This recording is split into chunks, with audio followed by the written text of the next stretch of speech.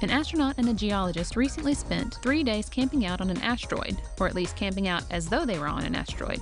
In reality, they were inside the newest generation of NASA's Space Exploration Vehicle prototype, parked at the Space Vehicle Mock-up facility at NASA's Johnson Space Center.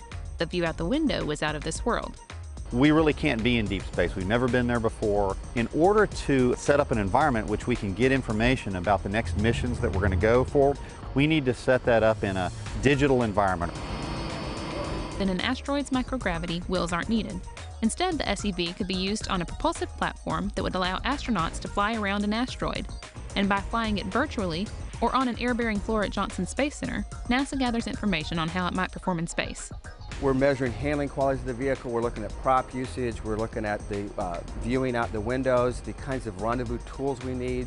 Of course, there's more to exploring than just driving around, so various methods of simulating spacewalks on an asteroid were also added to the agenda. When you go to an asteroid or any type of near-Earth object, the main driver is going to be science, of course. So most geologists will take a rock chip sample to be able to get a piece of a full story as to what the local geology is telling them about the formation of that location. A similar round of tests, though on a larger scale, will be conducted at Johnson Space Center in the summer as part of the annual RATS, or Research and Technology Studies test.